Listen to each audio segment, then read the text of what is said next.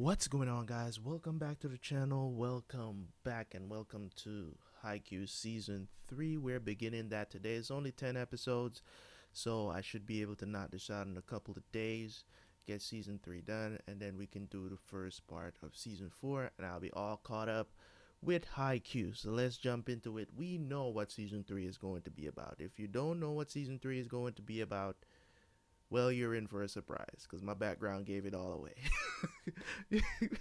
Anyways, we all know that the next school that Karasuno is about to play is Shiratoizawa. I'm surprised that I actually say that right every time. I'm really surprised at myself. See, ever since I learned about that school, I keep remembering it for some reason. And we got the great Ushijima, and he's also finding out that he's left-handed, which I know that's going to play. It's going to be a factor in any sports when a player, an individual, an athlete is left-handed, left-footed. There's always an issue. There's always an issue because it's very unorthodox. It's not common, so it's very hard to come up when you go up against it. It's always poses a problem. Because it's very awkward if you haven't had the practice.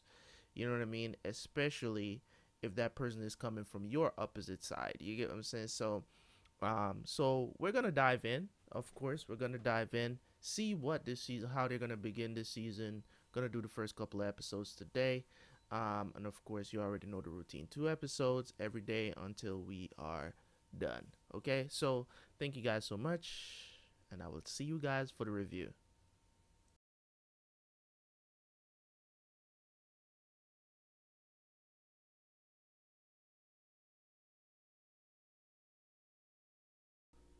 All right, so episodes 1 and 2 of season 3 of Haikyuu. I'm definitely into it, man. I like it. Like it very much. And we got these two powerhouse schools, because right now I believe that Karasuno is a powerhouse school. Their recognition, people still look down on them for some stupid reason. Um, I don't look at Karasuno as a Cinderella story. It's not a Cinderella story to me. I think they worked hard to get to where they at. I think every they deserve as much as anybody to be in the finals. In my opinion, they they consistently play against good schools and beat them to get here. So it's not a situation where, you know what I'm saying? It's not a situation where they were these super underdogs. At this point, everybody should have been watching out for Karasuno. If they had did this the first time around before they got whooped by Aoba Josai, or Seijo, whichever one you want to say. Listen, if they had went all the way then, you could have called it a Cinderella story. But this is the second time around. They went 3 sets. One of the sets went into the 30s the first time around when they played Seijo, okay? So this time around, it is not a Cinderella story. At that point, the narrative should have changed about Karasuno. You get what I'm saying? The narrative should have changed, but unfortunately, the way how people think, that's not how they think, so they're not going to look at it like that. So maybe in some ways, you could say this is still a Cinderella story. I don't think it is a Cinderella story. So, you know what I mean? Um, they're not doing this by floops, you know, by just a whim, you know, or just getting away. They thoroughly beat Seijo, in my opinion. Um, and it was, in my opinion, meant there wasn't a breakdown on the other team or anything like that. Nobody got injured.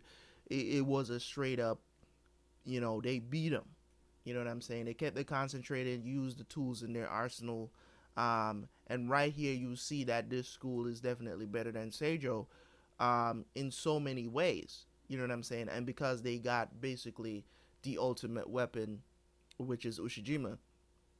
So, and on top of the fact that He has amazing volleyball skills. He's left-handed. You couldn't have picked a worse opponent. you you know what I'm saying? You couldn't have picked, if I gave you the choice to pick the worst opponent to go up against, you couldn't have picked this team. You know what I mean? So I'm definitely looking forward to seeing how this match is going to play out. They're, as I said, they're down for a set right now, and you can't really do anything about it. I did not expect them to adjust to all these different things that they're experiencing against this team in one set. I knew they were probably going to get blown out in that first set because they didn't know what they were up against. So now that they know what they're up against, see, they're gonna have to learn on the fly if they're gonna win this match. I don't know if they're gonna win this match. I wouldn't be surprised. I said at this point in the narrative, at this point in the narrative, I was saying that I don't know if they're gonna beat Shorito Izawa. I don't know, but I could have definitely predicted that they were gonna beat Aoba Josai to end season 2. I just didn't know how it was going to happen, but narrative-wise, it wouldn't make sense for them to let Karasuno lose against this team 2 times at the end of 2 seasons. It just wouldn't make any sense. It was like, okay, are we cheering for Karasuno or are we not? What's the lesson you're trying to teach here? And that's the thing about in real life, sure, you get what I'm saying? In real life, you can be going up against the same team for 3-4 years and losing to that team, and that's life. That's real life. But in a show where you're trying to portray a narrative, it's not going to make sense for you to let one team get beaten by 2 times in a row. It just not, you get what I'm saying, in 2 different seasons. Like, you're going to lose viewers by doing stuff like that. You're going to lose interest because it's like, okay, should I be cheering for this team or not? You know what I'm saying? Like, I want to see them win. You're going to pull me back in the next season to let me down again? You get what I'm saying? Like, no. You know what I'm saying? Like, the expectancy, this is not like some grand universe you're trying to build. It's freaking volleyball. You know what I mean? So that's just what I'm saying. Like, I don't know. Maybe they'll lose to Shirito Izawa and then come back the next year to beat them and portray the same narrative. But then again, can you really do that again and get away with it? You know what I'm saying? Are we going straight to nationals, or what have you? I've also heard that season 4 is the final season of Haikyuu, right? Because the manga ended or some shit. I don't know. I don't know for sure. I don't want to look up anything. This is just stuff that are rumored or that people have commented in the comment section on the channel and stuff like that. Because believe it or not, I do keep up with like anime news, not necessarily the series, but anime news. That's how I can know that, say, shows like Bleach are coming back next year. I also heard about, the spin-off for Bleach did a one-shot. Like, I found out about that. I don't know how long ago this happened, but I just found out about that just a couple of days ago. I was like, oh, shit, maybe I need to probably read that one-shot to see where they're taking it. I heard that there's dragons and stuff in that spin-off. I mean, it's Taite Kubo, right? That's his name.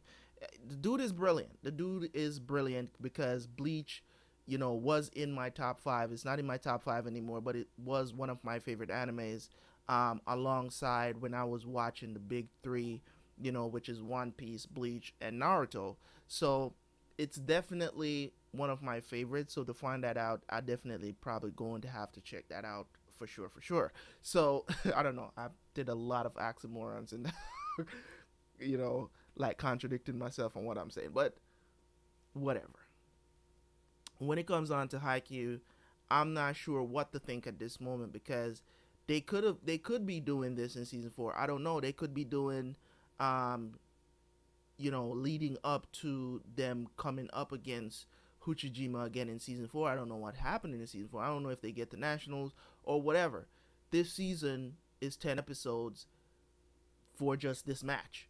So I'll see you guys definitely for the next upload. Of course, I'm looking forward to seeing more Of course, I told you guys I'm looking forward to seeing Tsukishima, because Tsukishima is reading the hell out of Ushijima right now. He's reading him. He's reading him. You know what I'm saying? He's reading him, trying to get used to the timing and positioning, to see if he can block Ushijima. I know that moment is gonna be epic as hell. So if it does happen, you know what I'm saying? If it does happen, because at least they're not losing their confidence. You know what I'm saying? If they lose 2 sets in a row, their morale might go down. So I don't know. But in any case, leave a like on the video, leave a comment, and I will catch you guys for some more Haikyuu tomorrow.